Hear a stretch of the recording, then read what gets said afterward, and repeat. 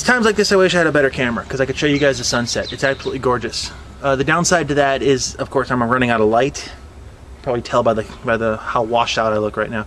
But anyway, so let's talk a little bit about some updates.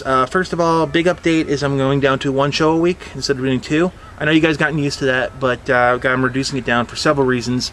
As far as you guys are concerned, the biggest one is because of reason number 2 is the WOWTF channel.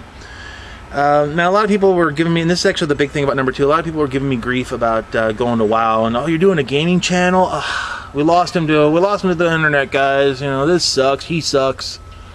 You know, but let me kind of punch the Wayback Machine, do a little bit of way back when. Many moons ago, I put up a video on the Tiger channel saying, hey guys, I've got this idea for a DVD. If I released it, would you guys support it? And overwhelmingly, you said no.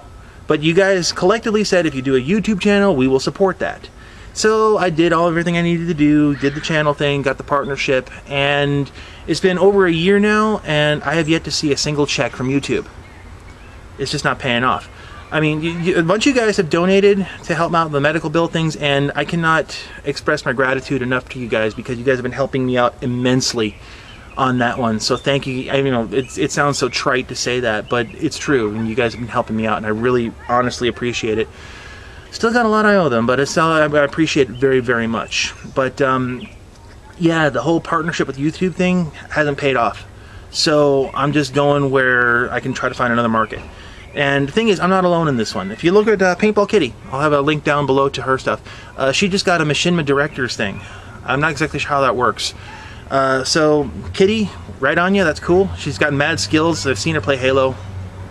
So yeah, check out her channel if you want to. I mean, what I'm getting at is that there's a market for that. So I'm just kind of going to where the market is, guys. So if you guys want me to do 100% paintball, I'll be more than happy to do that, but it's got to have something to it.